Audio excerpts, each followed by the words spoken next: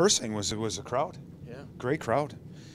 And as I said, I addressed the crowd before we skated. I told them, I said, it surprised me, but it doesn't surprise me. It surprises me, again, just because of what we went through, and I think what you read, just, you know, some of the anger.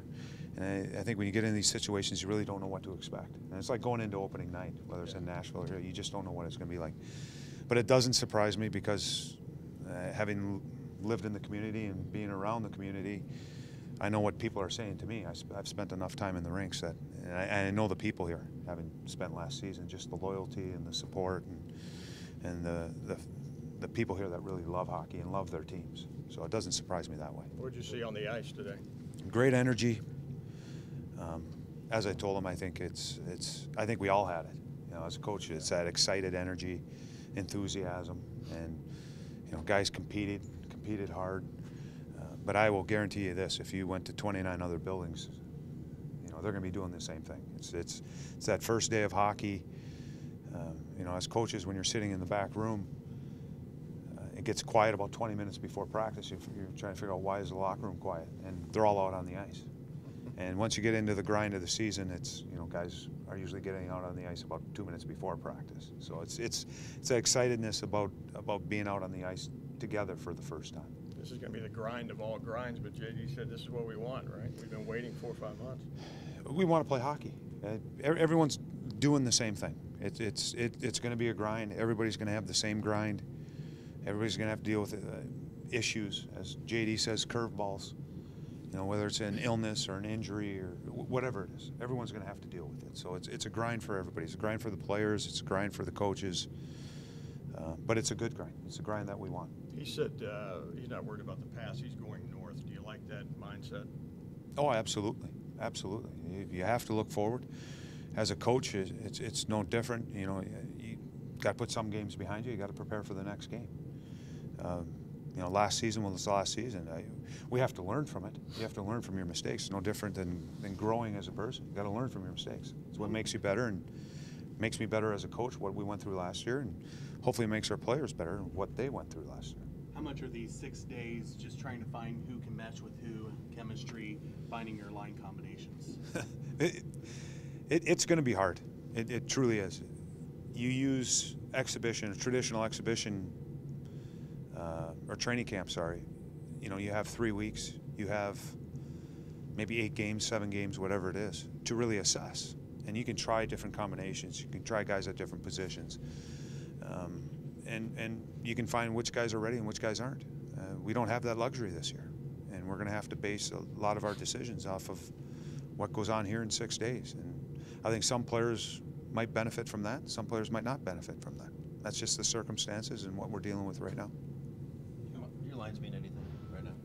Do they mean anything? Yeah. Well, we're trying. We're trying. You know, it's not that we just pulled names out of a hat today. I mean, we put them down, and we want to see what they can do. And you know, today's the first step. Tomorrow might be different, but it's what we got to do as a staff and sit down, talk about today's practice. You know, who they like, who they didn't like, combination, and it's no different with deep pairings too. You've seen the schedule. You can talk of it publicly now. What are your thoughts? You've got a long stretch with lots of home games, and you've got a couple of real difficult lost time away. You know, I bet you if I would have asked everyone here, I think we all probably expected something like that. Being in the West, you know, being in Columbus here, that you're going to have to go out to California and Western Canada at least once. And the way it turns out, you got to go twice. And, you know, you got to go to Phoenix, and you got to go to Colorado, and you know, as I said, though, Western Conference, we're all doing it. You know, I think the one thing that we're a bit unlucky is just we're further east than everybody else. But San Jose is going to have tough travel. Vancouver's going to have tough travel. I guarantee if we went through and looked at everybody's schedule, everyone's going to have these 2-week road trips or 10-day road trips where they're all playing, you know, 6 games, and it's all condensed. So the depth of the organization is going to be real critical, I think, this season. And again, that's true for every team. You're going to be dealing with issues, travel issues, injuries, and you're going to have to rely on guys and the depth of your organization, whether it's defense, goaltender, or forwards. There's 11 back-to-backs, is that right? You know what? I didn't even go through and count the back-to-backs. For me, it was, again, 6 and 10 or 7 and 12, whatever it was. Yeah, to me it's all the same. I think we're going to be playing so much. There's going to be times I'm going to be waking up. Well, it happens when we play an 80-game schedule. I don't know what city I'm in, and I don't know what day it is. Coach, you talked about, yeah, perfect world, you'd love to be able to roll 4 lines on a pretty consistent basis with everything that's up. This year, more than any other, you're going to need everybody and the depth of the organization, whether it's recalls, whether it's guys here. Guys are going to be tired, the guys that play the big minutes, specialty teams. So you're really going to have to lean on your role players and guys to. It's critically important. One line I've always been impressed with is Boston's kind of role line, and he uses them really in any situation. And to me, that's a great thing to have, that you can put them out at any time, and they have a chance to turn the tide of the game and the momentum of the game, but they're really trustworthy as well. And we need everyone this year. We need all 12 forwards. We need all 6 defensemen and both goaltenders.